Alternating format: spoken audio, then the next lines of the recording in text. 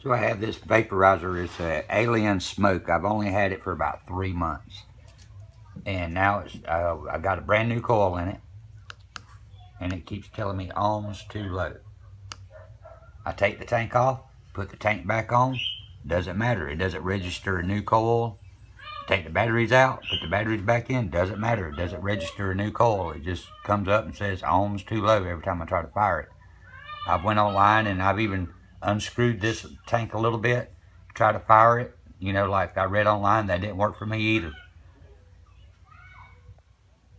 Trying to figure this out. And I'm going to try to take the tank off and I'm going to tap right here on top of this and put the tank back on and see if that works.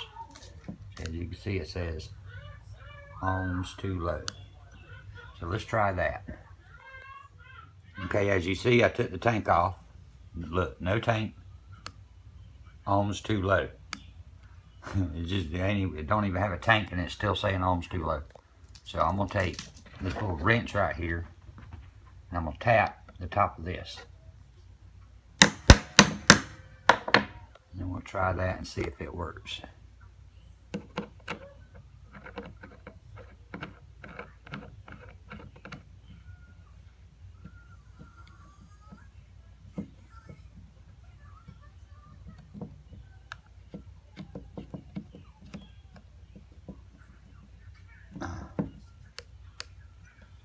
Now it's registered new coil.